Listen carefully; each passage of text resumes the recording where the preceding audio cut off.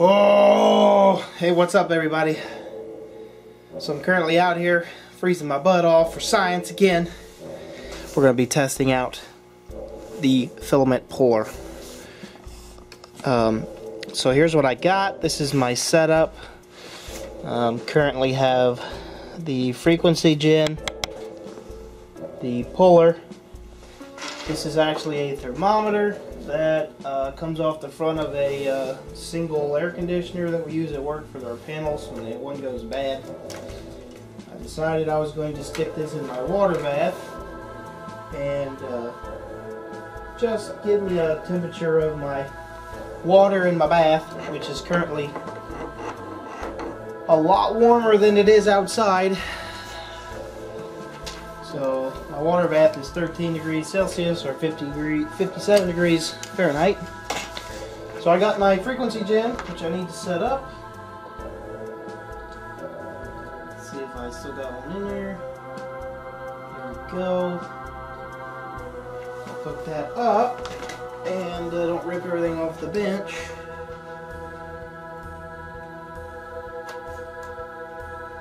And we'll get this at least pulling. Turning.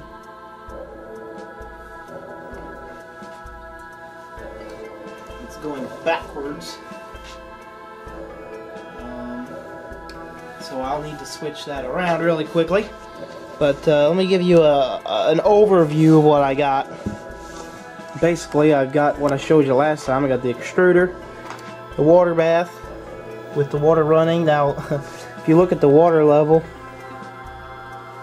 kind of hard to even see the water, but basically but my whole table's like leaning, so the water bath is like this, but that's okay.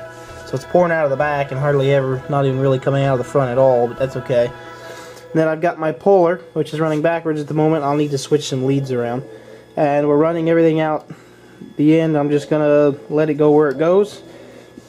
I did add these little clips, which I may redo, and that allows me to keep the filament somewhat rolling in the correct direction or staying in one spot.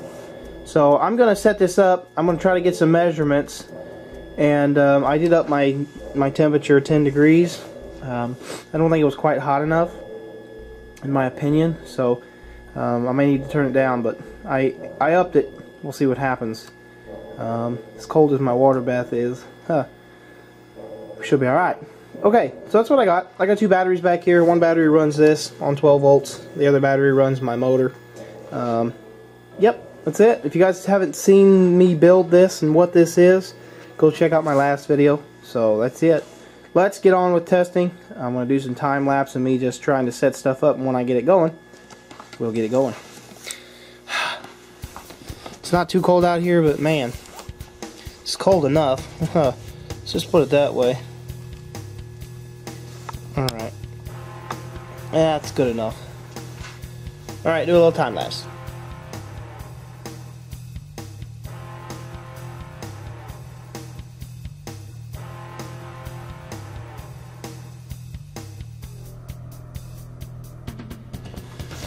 Alright, so the stepper motor driver that's on this does have a reverse switch directions basically by high or low signal. I just didn't hook it up because I'm only running one direction. So I switched the leads on the motors. Now it's running in the right direction.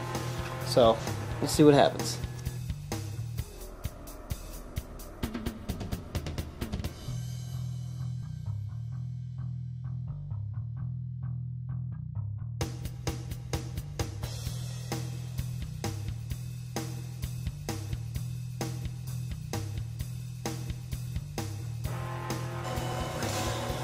Well, interesting stuff. Here's what I found out. It's really hard to pull it and get it a smaller size or a bigger size. It's pushing it out faster than I'm pulling to keep the size correct. So I'm going to have to make my orifice bigger and pull it faster.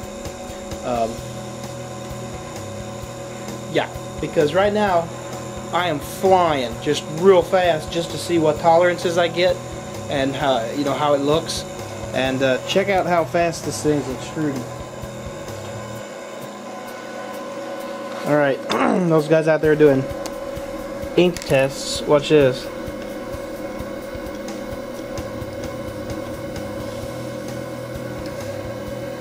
Did you see it?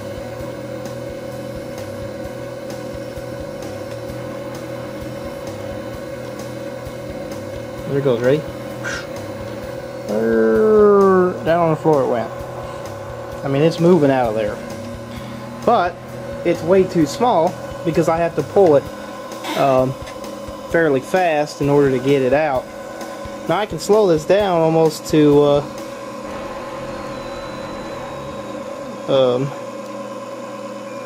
1 kilohertz.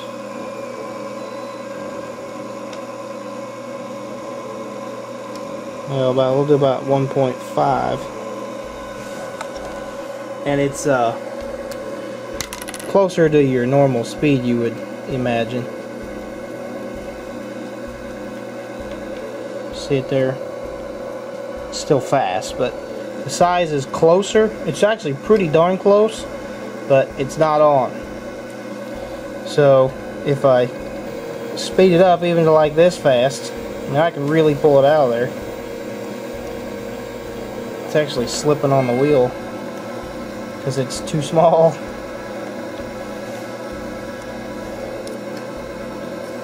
Yeah, you get the idea.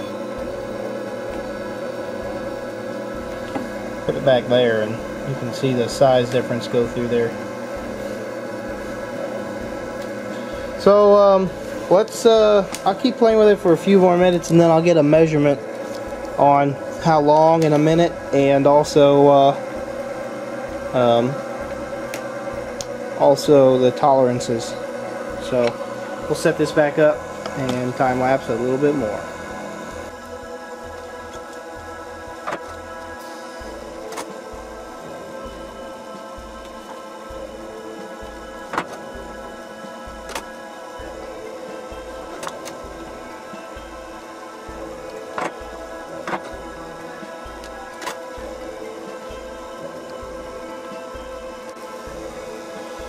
Alright, we're running at full speed on this motor, and we're running at 1.4 kilohertz over here.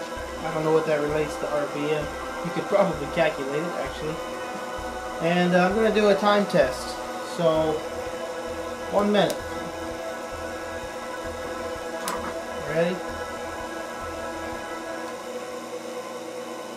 Go.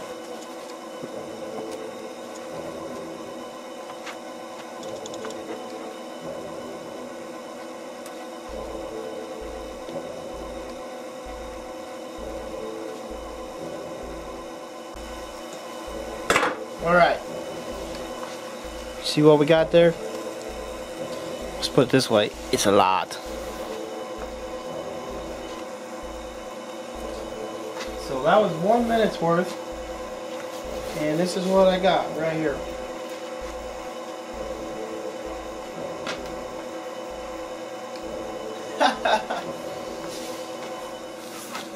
See how long that piece is? It's pretty good, man. Let me measure.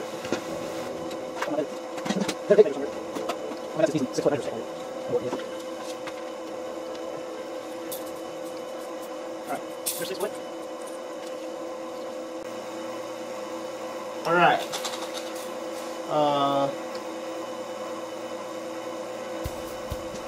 11.5 foot per minute.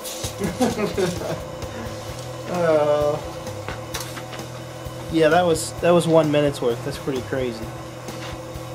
So there you go. 11.5 feet a minute. That's crazy. My tolerances, like I said, are a little shy. So when I get the speed, it'll probably be a little slower.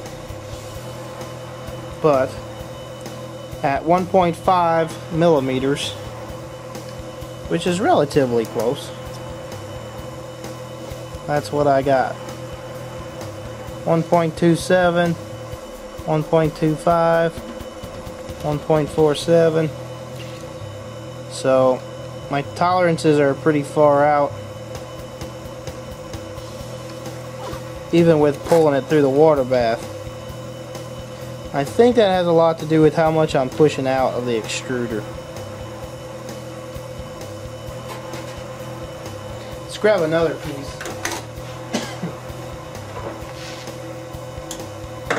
Grab that long run I just did right there and we'll measure it.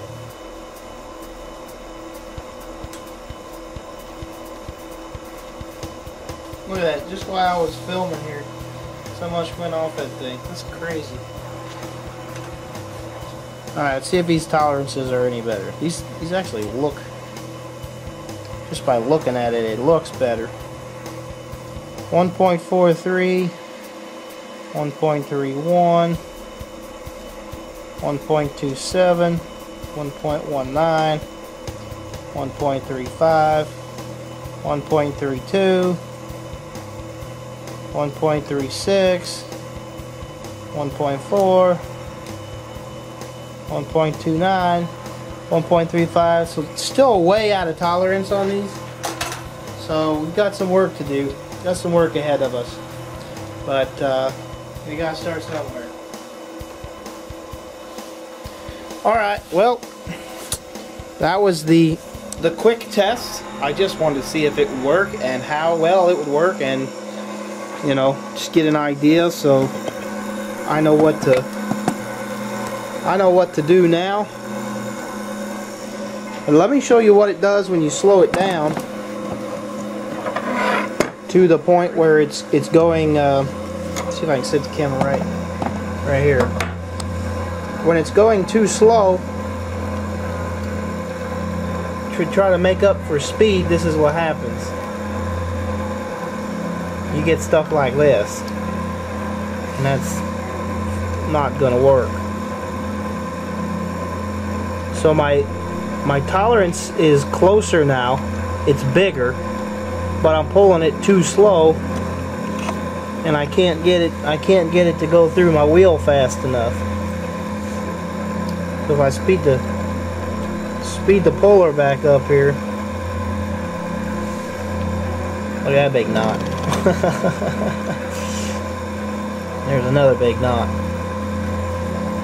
Might have to run that one out.